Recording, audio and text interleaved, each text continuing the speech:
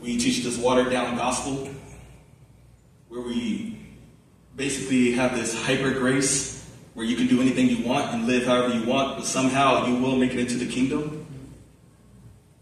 And it breaks my heart because I'm thinking of all the people who are deceived, all the people who think they know Jesus but don't know him,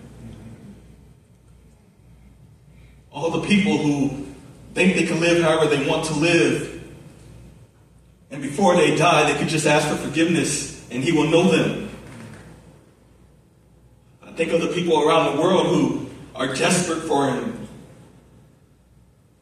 They are willing to give up their freedom. They're willing to give up their life just to hear about him, just to speak about him. And we are here. We don't have time for the word.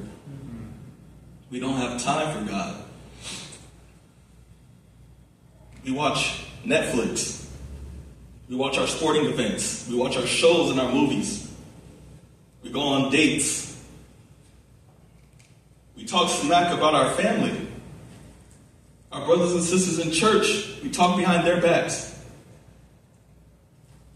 And have the nerve to act like we know him. We're at war. The devil is deceiving us. Slowly but surely, we are getting more and more lazy.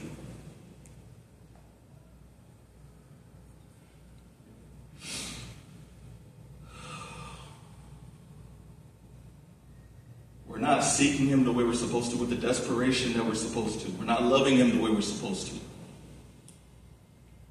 We're not living as his children. We're not being the salt of the earth the way we're supposed to be. Conviction is what I felt when I read that book. Because it was a mirror to our church. We see it. We live it. This is a daily battle. We should be the salt of the earth. We should be the light. We shouldn't put our light under the bushel. We shouldn't lose our flavor. This is an everyday thing. Literally every day. You guys we're supposed to be an example of Christ. We might be the only example of Christ these people will see in their life. So it isn't something that we're supposed to put on Sundays or when we feel like it. It's an everyday thing. When we go out into the world, when we're out in the field, we should be doing it all for God's glory. We should be living for his glory. We should be living for him. He should be the center of it all.